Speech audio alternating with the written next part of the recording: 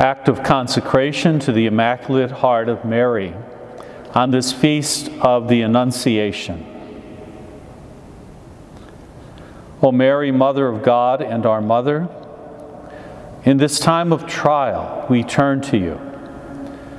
As our Mother, you love us and know us.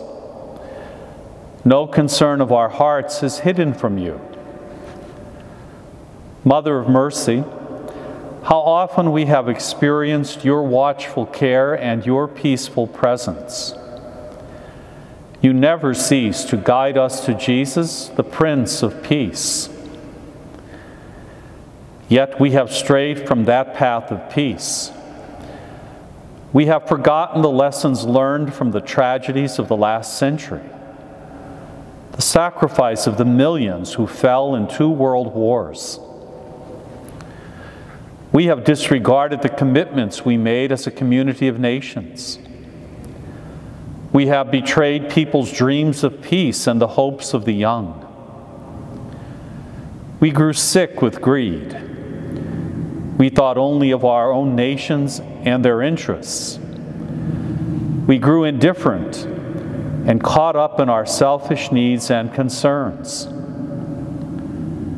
We chose to ignore God, to be satisfied with our illusions, to grow arrogant and aggressive, to suppress innocent lives and to stockpile weapons. We stopped being our neighbor's keepers and stewards of our common home. We have ravaged the garden of the earth with war, and by our sins we have broken the heart of our Heavenly Father, who desires us to be brothers and sisters. We grew indifferent to everyone and everything except ourselves. Now with shame we cry out, "Forgive us, Lord." Holy Mother, amid the misery of our sinfulness, amid our struggles and weaknesses, amid the mystery of iniquity, that is evil and war,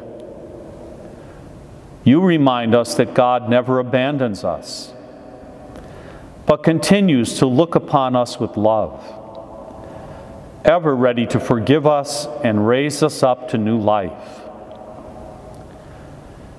He has given you to us and made your Immaculate Heart a refuge for the Church and for all humanity. By God's gracious will, you are ever with us. Even in the most troubled moments of our history, you are there to guide us with tender love. We now turn to you and knock at the door of your heart. We are your beloved children. In every age, you make yourself known to us, calling us to conversion. At this dark hour, help us and grant us your comfort. Say to us once more, "Am I not here, I who am your mother?" You are able to untie the knots of our hearts and of our times. In you we place our trust. We are confident that especially in moments of trial, you will not be deaf to our supplication and will come to our aid. That is what you did at Cana in Galilee, when you interceded with Jesus and he worked the first of his signs. To preserve the joy of the wedding feast, you said to him, "They have no wine." Now, O Mother, repeat those words in that prayer. For in our own day we have run out of the wine of hope. Joy has fled, fraternity has faded. We have forgotten our humanity and squandered the gift of peace. We opened our hearts to violence and destructiveness. How greatly we need your maternal help. Therefore, O Mother, hear our prayer. Star of the sea, do not let us be shipwrecked in the tempest of war. Ark of the New Covenant, Inspire projects and paths of reconciliation. Queen of Heaven, restore God's peace to the world. Eliminate hatred and the thirst for revenge, and teach us forgiveness. Free us from war. Protect our world from the menace of nuclear weapons. Queen of the Rosary, make us realize our need to pray and to love. Queen of the human family, show your people the path of fraternity. Queen of Peace, obtain peace for our world. O Mother, may your sorrowful plea stir our hardened hearts. May the tears you shed for us make this valley parched by our hatred blossom anew. Amid the thunder of weapons, may your prayer turn our thoughts to peace. May your maternal touch soothe those who suffer and flee from the rain of bombs.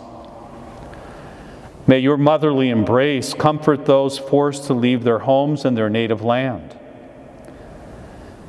May your sorrowful heart move us to compassion and inspire us to open our doors and to care for our brothers and sisters who are injured and cast aside. Holy Mother of God, as you stood beneath the cross, Jesus, seeing the disciple at your side, said, "Behold your Son."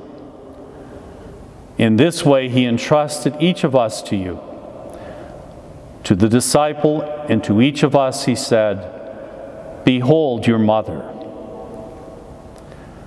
Mother Mary, we now desire to welcome you into our lives and our history. At this hour, a weary and distraught humanity stands with you beneath the cross, needing to entrust itself to you and through you to consecrate itself to Christ. The people of Ukraine and Russia, who venerate you with great love, now turn to you, even as your heart beats with compassion for them and for all those peoples decimated by war, hunger, injustice, and poverty. Therefore, Mother of God and our Mother, to your Immaculate Heart, we solemnly entrust and consecrate ourselves, the Church and all humanity, especially Russia and Ukraine. Accept this act that we carry out with confidence and love. Grant that war may end and peace spread throughout the world. The fiat that arose from your heart, open the doors of history to the Prince of Peace. We trust that through your heart, peace will dawn once more. To you we consecrate the future of the whole human family, the needs and expectations of every people, the anxieties and hopes of the world. Through your intercession, may God's mercy be poured out on earth, and the gentle rhythm of peace return to mark our days. Our Lady of the Fiat, on whom the Holy Spirit descended, restore among us the harmony that comes from God. May you, our living fountain of hope, water the dryness of our hearts. In your womb, Jesus took flesh. Help us to foster the growth of communion. You once trod the streets of our world. Lead us now on the paths of peace. Amen.